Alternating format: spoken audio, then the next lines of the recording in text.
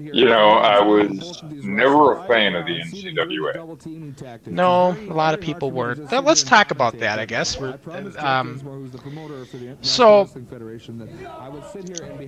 NCWA, when people in the wrestling world in the Twin Cities hear about NCWA, and they immediately come to mind of Jim Mitchell.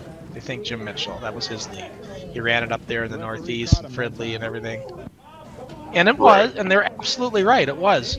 But he didn't create it. He didn't start it. Right. It was all started in our NWF league back in 1987.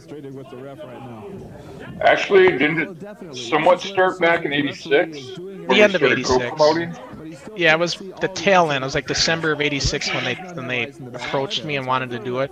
And basically, it was Steve and Larry saying, "Hey, we want to do our own league. We want to run together. We'll have the same TV show. And we'll share matches. We'll share armory events. But we want to have our own league, and you have your NWF league. We want to separate." And I was like, okay, I'm fine with that, because they had a pole barn out in Dayton where we could set the ring up and do our weekly shows.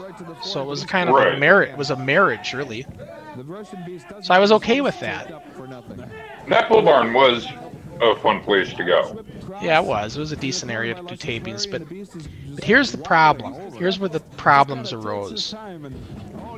They kept wanting to have more and more control and more of the matches. I remember when we did the March Armory card, we had 4 matches on that show. They had 6. So they're eventually taking more, and they took the main event. In the March Armory card, Larry wanted to work with Derek Dukes, which I had contacts with, because I was very good friends with Eddie Sharkey, and so I lined it up. I said, I can get you Derek. But then Derek and Larry wanted to do it behind Eddie's back. I'm like, dude, just let Eddie know he's not going to have a problem with it. What are you doing? But they said, oh, we'll just we're not going to tell him. So I remember Derek Dukes wrestled in a mask just to protect his identity on that card.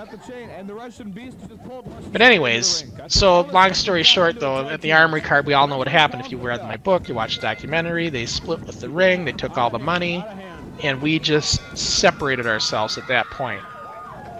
It was no longer a marriage. Right.